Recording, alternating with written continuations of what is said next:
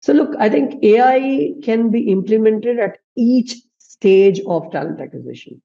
Right from resume grading to automation of responses to social outreach, which plays a huge part in employer branding, and engaging talent communities. Welcome to the All in Recruitment podcast by Manatal, where we explore best practices, learnings, and trends with leaders in the recruitment space. If you like our content, please subscribe to our channels on YouTube and Spotify to stay tuned for our weekly episodes. My name is Lydia, and with us today is Brajesh Singh, who is the Director of Talent Acquisition for APAC and Middle East at Capgemini. Good afternoon, Brajesh. Good to have you with us today all the way from Singapore. Good afternoon, Lydia. It's a pleasure to be here, and thanks for inviting me. Brajesh, you've spent a large part of your career in technical recruitment for large multinational technology companies. So tell us a little bit about these roles and how you've built your capabilities for TA in the tech space. Great question, Lydia. So I think I've got around 19 years of experience. I have been out and out, into talent acquisition. I started as an individual contributor. I learned from the basics. From an agency. That's where I got recruited through my campus. And then, moving onwards to in-house, I've done roles in offshore group, wherein, I'm part of a low-cost country model, sourcing and delivering to the high-cost country models. So, sitting in India, delivering in US or UK or Europe or Asia. And then I've moved to, more front-end models wherein, India specific market and then Singapore specific market, etc. And from there, I've moved on to leadership roles, which has been around now 14, 15 years, where I've been managing Asia Pacific and Middle East. And that's been my journey into talent acquisition. I've also held HR business partnership, HR integration kind of a role for a brief stint of 2+ years when I was in my ex-organization. But this has been my forte. So talent acquisition and HR business partnership is what I've held so far. And what are some observations you've made maybe about the demand and availability of talent in this space, particularly in the regions that you've overseen the past maybe decade or past 5 years?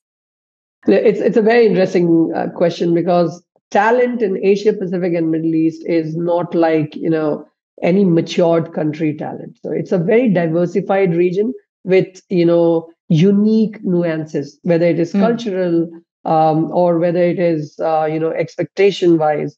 The nuances are very different. So it's not like one big India market, one big US market, or the Europe market. It's very diversified.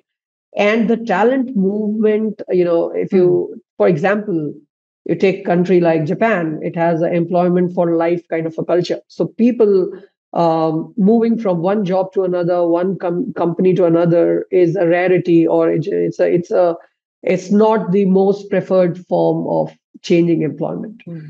While you look at Vietnam as a market, people are jumping around with the growth that they are experiencing as a country. Singapore, Hong Kong, Australia, New Zealand are more westernized markets. So, you will see they behave like a matured market, and you see the talent movement. But coming to talent availability, this region is really, it's very distributed. So you will have certain skills and you will not have certain skills. So, some of the, looking at, in the Asia, if you look at banking, financial services skills are widely available. But ERP skills are something which take a back seat. So, going into those specifics, there are pools of skills that are available widely, and there are, niche areas or combinations which are not available. So you got to, deal with it. From a talent acquisition perspective, it's a very difficult market, because scale is always going to be a problem. It's not a volume market. So what are some challenges you've faced in attracting and even retaining talent, and how have you worked around them? So in the recent times, it has been more, compensation related challenges. We take a very matured take at it, right? So as a function, as a person, also I am aligned that way. So compensation one is become a big problem in the recent past because people are getting uncanny increments, very difficult to sustain for the long term. And also the expectation of hybrid remote work, flexibility of working, all of this has become more important and challenging. Countries like Philippines, there are people who are working out of, different provinces, and they do not want to come to office even for a day in a week. So they want 100% remote work if there is a possibility. So, elements like this has become a challenge in the recent years. Yes, and compensation has stayed forever. Like, there will always be employers who've got deeper pockets, who've got, better offers.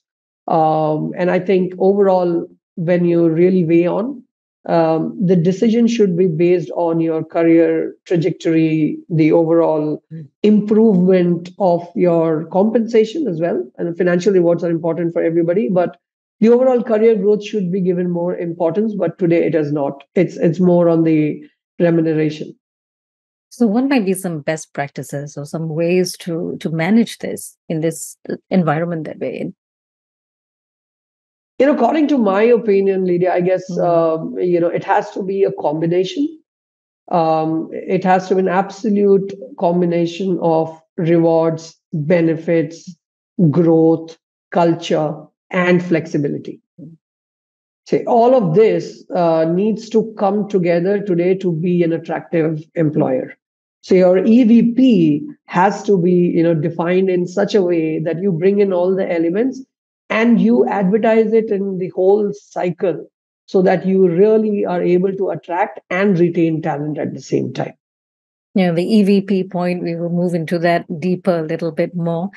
Moving back into the role of a talent acquisition professional today, you've described the complexities around attracting talent today, right? So how would you describe the role of a TA professional in today's context? So what does a TA specialist need to be, or what do they need to have as skill sets?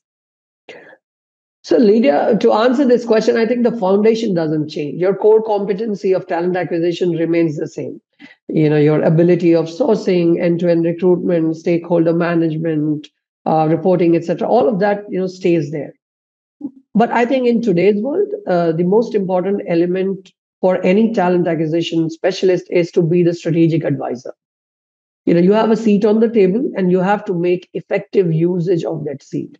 So be the strategic advisor, bring in the data-driven insights for the business to make informed decision, and be an enabler. So these are the three core skills today for any talent acquisition professional or specialist to succeed.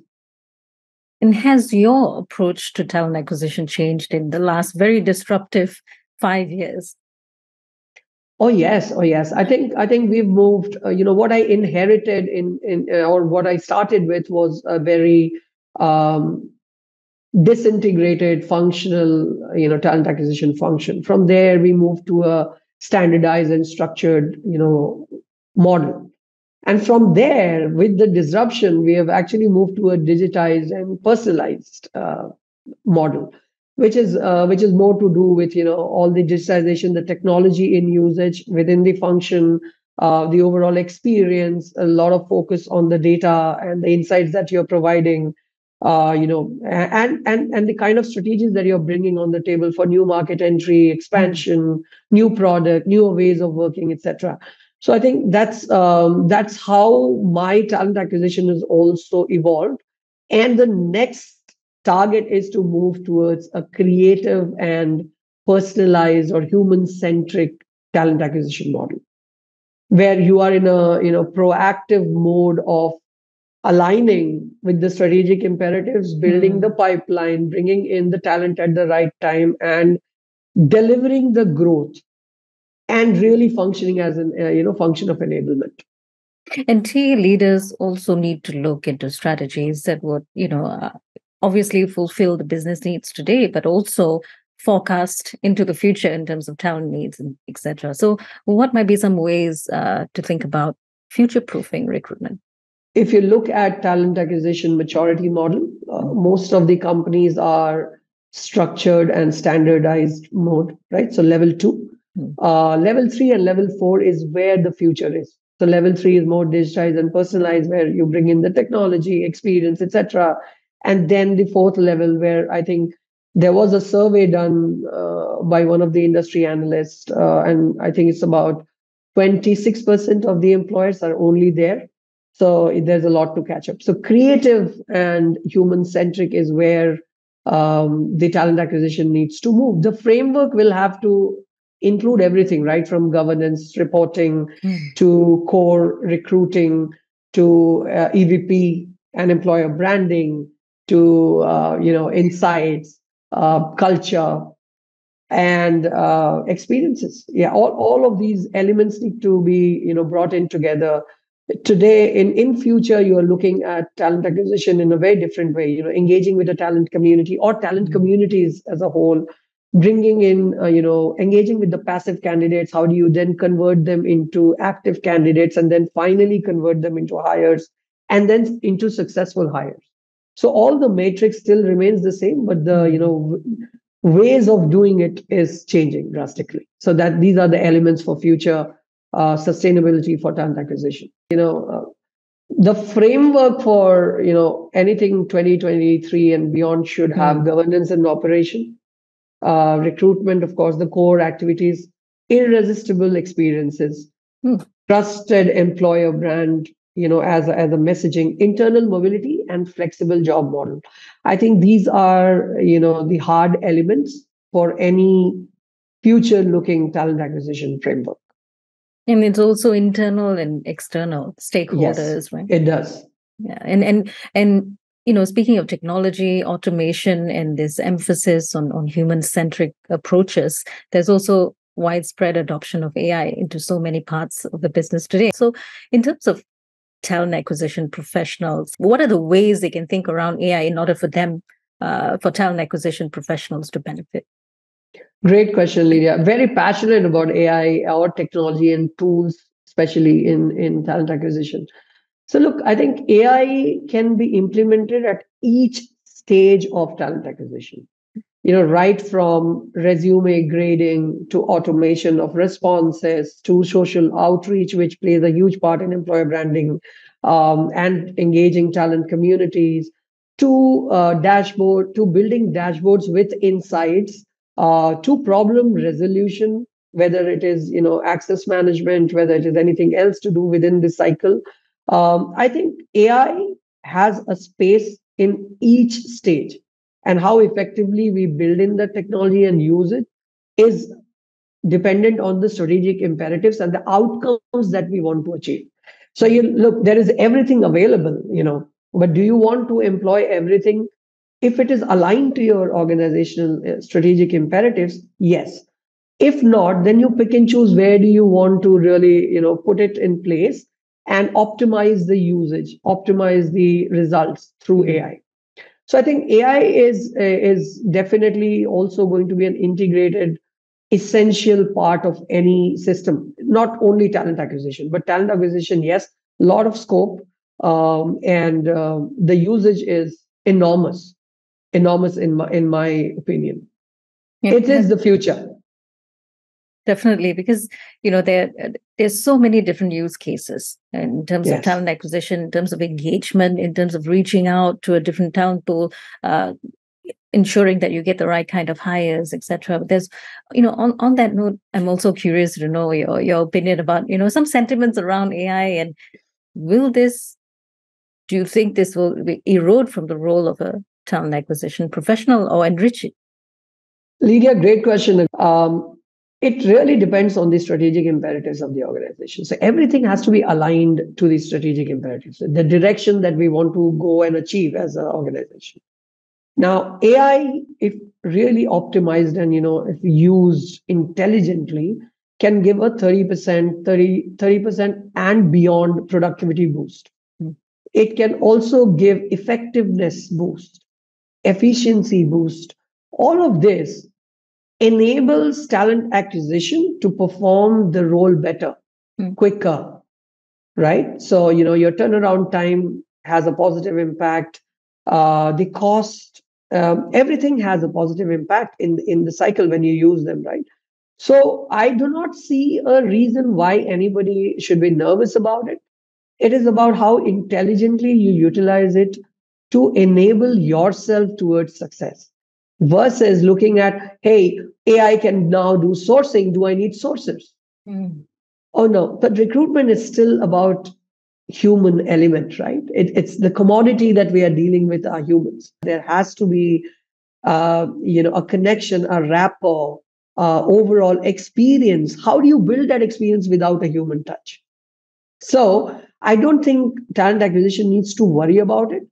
We need to use it to the benefit of our function so that we can perform much better than what we are doing today. Utilizing the technology versus being, averse it. I think, yeah, that's what everybody should be thinking about it. And we're seeing many trends as well in talent acquisition, and that also it's we see a rise in contract work, and we see a more distributed or fragmented workforce, and there's also that need to build connectivity in that workforce, in the team, in tandem with the productivity output. So what do you look for when you search for top talent? Let me address the talent pools and the changing dynamics of the talent pools. I think, yes, it is changing across the world. Asia Pacific and Middle East is no different. It is changing, but it's changing slowly. Contract work, gig work. In pockets, they are there. As I said, some countries it is very prevalent. Some countries it is not at all there. People have just started to think about it and being open about it, right? So yes, it is changing, and that's where building and engaging the talent communities of different slices and dices is very important, because that's again going to be a future looking talent acquisition process, attraction process, engagement process, and conversion process. So coming to the question you asked about, what are we looking at when we are hiring top talent? So I think the two major attributes that are required today, the building blocks of any future looking successful hire or top talent would be growth mindset and attitude. But if you have growth mindset, it's basically fail fast, you get up and run again, that kind of an attitude. Because in this era of disruption, the disruption cycle is getting quicker. The frequency of disruption is getting much Shorter. faster, yeah, and much shorter. So it used to be 10 years, now 5 years, it's going to be 3 years. So anybody who's trying to do something which works today may not work tomorrow. That's why that growth mindset and a positive attitude is very, very essential part of any top talent hiring. It's also, in tandem with the growth mindset that you were talking about, there's that excellence in execution. So in terms of a growth mindset for a person in TA or a recruiter, what are your thoughts around that? What are the components of that? While we have really transformed in our journey, I think the building blocks again remains the same. The core competency of a recruiter will always stay there. But I think the most important attributes will again be somebody who is a strategic advisor, somebody who is bringing data-driven insights for the business or the leadership to make informed decisions. Somebody who is enabling the growth, they are enabling the business outcomes as a function of enablement. So the understanding, that you have a seat and using it strategically to really contribute from these aspects is important for any talent acquisition specialist today.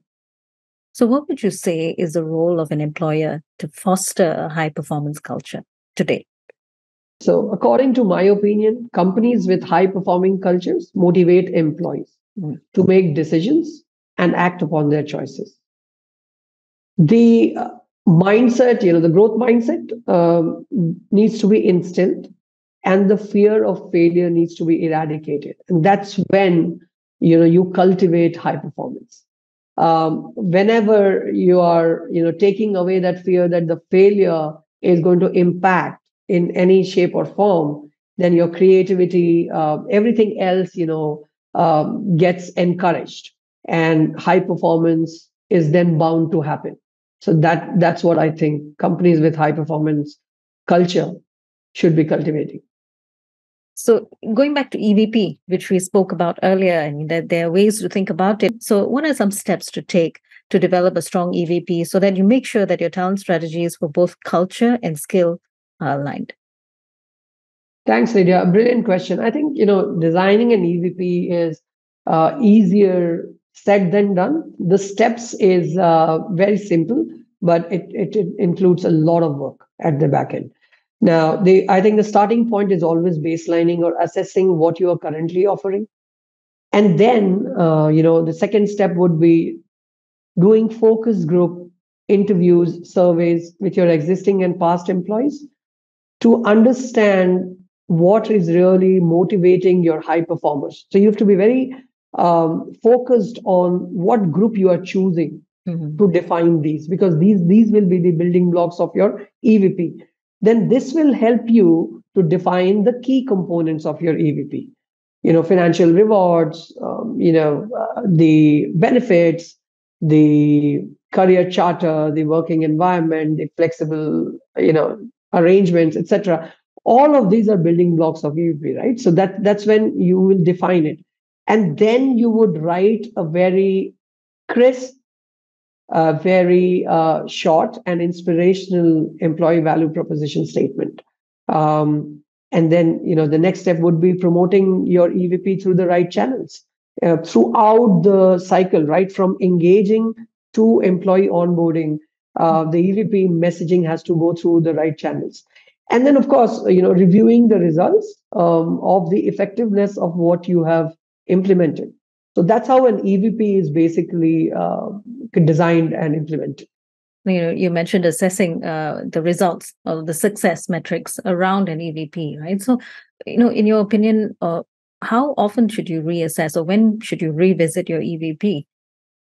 See, EVP is predominantly run to, improve the attraction and the retention element of the workforce.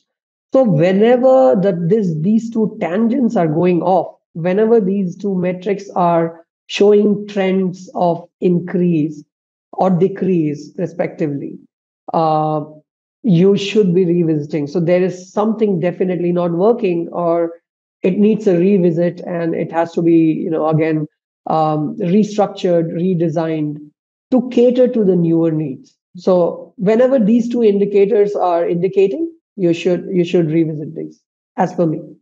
And there's no specific time frame, obviously, right? No, it really depends. It really depends on the evolution of your organization. So what phase of maturity you are in, right? So as a matured organization, you'll be, much more stable.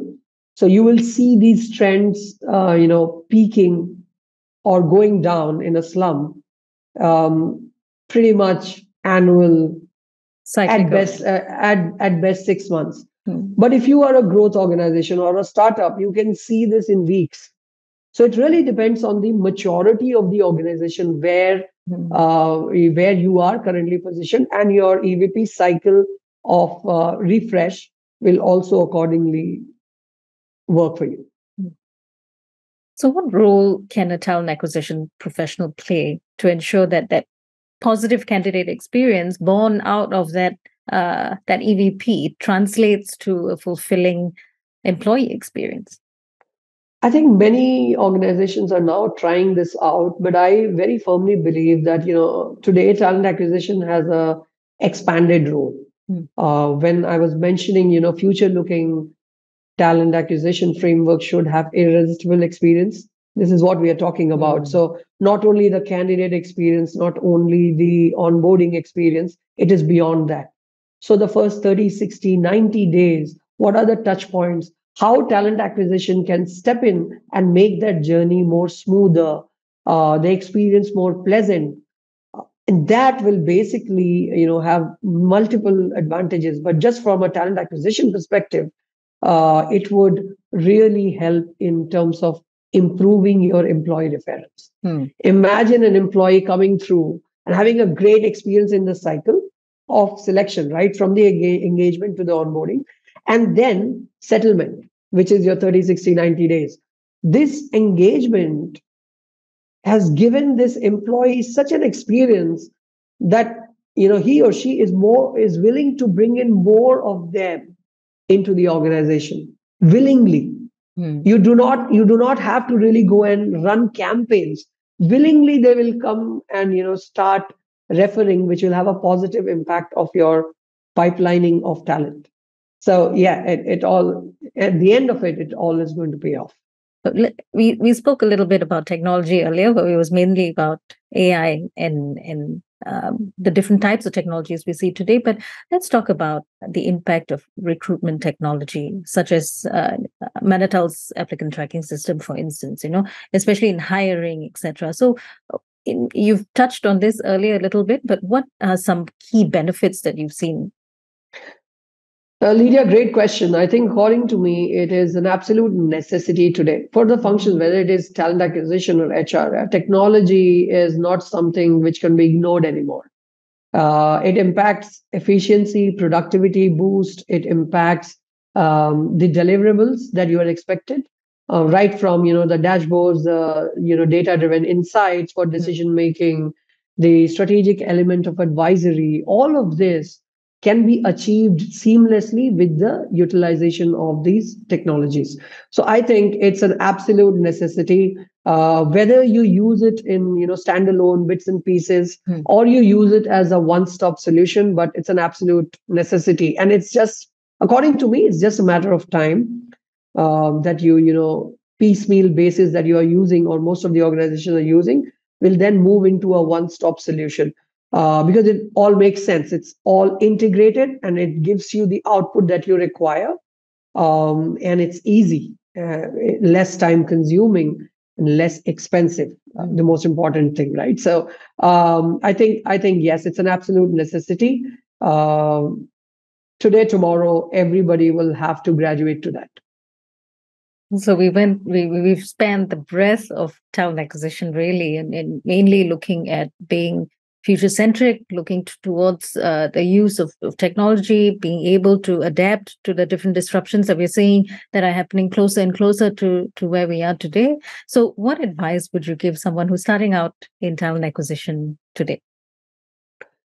Leader, my advice is going to be very different. I think anybody who is starting out as a career in talent acquisition, let me first burst the myth. Talent acquisition is not HR. According to me, it is sales, and I have termed it as noble sales.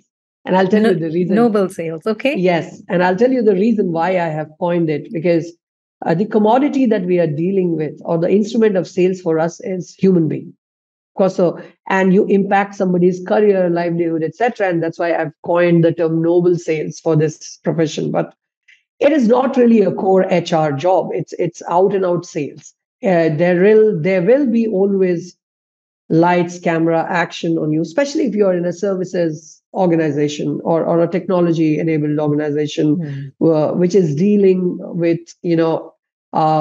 improvement of revenue and growth through headcount improvement, right? Any organization which is dependent, this is going to be the story. So and it is in many ways, or instances, be a thankless job as well.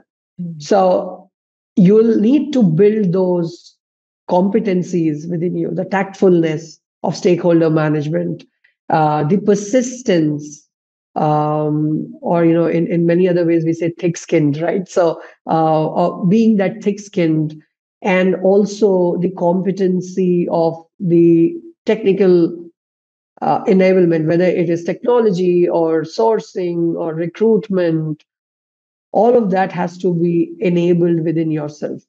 But very importantly, it needs to be understood right in the beginning that this is a function which will always have a lot of pressure. It will always have lights, camera, action. Again, I'm repeating it. But it's important for everybody to understand that it will have that kind of a focus on it. And it is not for the faint-hearted.